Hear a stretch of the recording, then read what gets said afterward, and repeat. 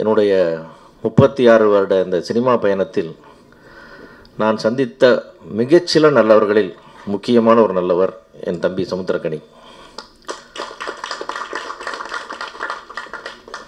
எவ்வளவு வளர்ந்தும் அது வசதியாகட்டும், பேராகட்டும், புகழாக இருக்கட்டும், அதெல்லாம் தலையில் ஏற்றிக்காமல் தூக்கி போட்டுட்டு அவன் பாட்டுக்கு சாட்டை, அடுத்த சாட்டை, இந்த மாதிரி நிறையா நண்பர்களுக்கான உதவிகள், நண்பர்களுக்கான படங்கள், நல்ல கருத்துக்களுக்கான படங்கள், சம்பளம் எங்கே பேசணுமோ அங்கே பேசிக்கிறது, எங்கே கொடுக்கணுமோ அங்கே கொடுத்துறது. அந்த மாதிரி ஒரு நல்ல சிந்தனையோடு இருக்கிற என் அன்பு தம்பி. ஒரு தடவை கூப்பிட்டு திடீர்னு அண்ணே அந்த படம் ரிலீஸில் தம்பிக்கு ஒரு பிரச்சனை, அவனுக்கு ஒரு 15 லட்சம் ரூபா நீங்கள் சொல்லுங்கண்ணா, நான் கொடுத்துட்றேன். நான் என்ன தம்பி என்ன விஷயம்னு கேட்டேன். இல்லைண்ணா எனக்கு ஒரு வருஷம் சோறு போட்டிருக்கானே, அவன் இன்னைக்கு கஷ்டப்படுறான். வாழ்க்கை கொடுத்தவனே மறந்து போயிருந்த காலத்தில் ஒரு வருஷம் சோறு போட்டவனுக்கு 15 லட்சம் ரூபா கொடுத்தான். அப்புறம் கோடியில் ஏற்றுக்கிட்ட கடன்லாம் நிறையா இருக்குது.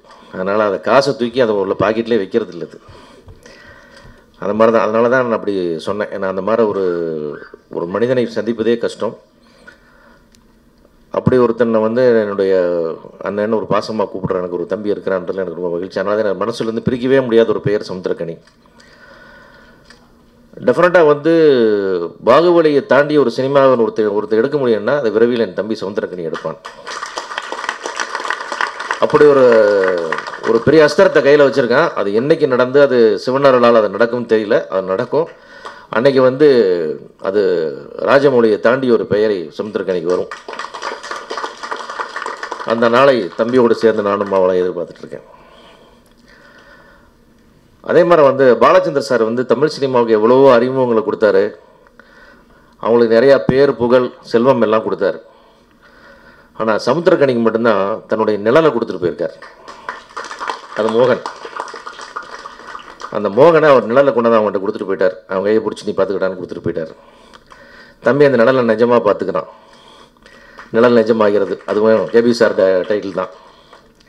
அதுக்கெல்லாம் ஒரு மனசும் அந்த ஒரு குரு பக்தி வேணும். அந்த குரு பக்தி என்னன்றது செயலில் காட்டுறது யாருன்னு கேட்டிங்கன்னா அது நிச்சயமாக சமுத்திரக்கனி தான்.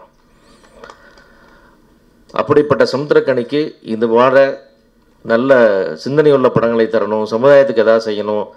அந்த சமுதாயத்துக்கு எதாவது செய்யணும் தான் அடிப்படையான எண்ணம். அதில் வர்றதான் இந்த சாட்டை, இது போன்ற படங்கள். அவர் போய் மற்ற படங்கள் என்ன சம்பளம் பேசுகிறாரு, இந்த மாதிரி படங்கள் என்ன பண்ணி கொடுக்குறாரு, எவ்வளோ விட்டு கொடுக்குறாரு.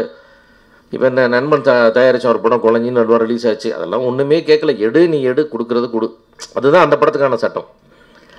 அதுபோல் ஒரு நல்ல உள்ளம் சமுத்திரக்கனி வந்து ஜெயிக்கணுன்றதுல எனக்கு வந்து இரண்டாம் கருத்து இல்லை. சமுத்திரக்கனியினுடைய வெற்றி வந்து ஒரு நல்ல தர்மத்தின் வெற்றி, மனிதாபிமானத்தின் வெற்றி. அவன் ஜெயிச்சிட்டே இருக்கணும். அது ரொம்ப முக்கியமான விஷயம். அடுத்ததாக அன்பழகன். நீங்கள் வந்து சாட்டை மூலமாகவே மிகப்பெரிய ஒரு சமுதாய சேவையை பண்ணியிருக்கீங்க. அடுத்த சாட்டை மட்டும் நீ எடுத்த சாட்டை எல்லாமே ஜெயிக்கணும்னு சொல்லி உங்களுக்கு என்னோடய வாழ்த்துக்கள். அவர் இந்த படத்தில் சம்மந்தப்பட்ட பங்குபெற்ற கலைஞர், என்னுடைய மாபெரும் மரியாதைக்குரிய அண்ணன் தம்பி ராமையா அவரெல்லாம் வந்து டெஃபினட்டாக வந்து தமிழ் சினிமா கிடைச்ச ஒரு பொக்கிஷமான நடிகர். அவரெல்லாம் அந்த படத்துக்கு பெரிய பலமாக இருப்பார் டெஃபினட்டாக. அது மாதிரி ஜஸ்டின் பிரபாகரன், அவருடைய இசை இன்றைக்கி வந்து வெரி ட்ரெண்டி மியூசிக் டைரக்டர். இந்த மாதிரி அந்த படம் வந்து எல்லா விதத்துலையும் வியாபார ரீதியிலையும் வெற்றி அடைஞ்சு இந்த படத்தில் வந்து எல்லோரும் ஒரு வெற்றி படமாகவும் லாபகரமான படமாக இருக்கணும். ஆக எல்லா விதத்திலையும் நாங்கள் உறுதுணையாக இருப்போம். இந்த மொத்த படக்குழுவுக்கும் இங்கே வந்திருக்கிற ஆசிரிய பெருமக்கள் அனைவருக்கும் என்னுடைய பணிவான வணக்கம். நன்றி.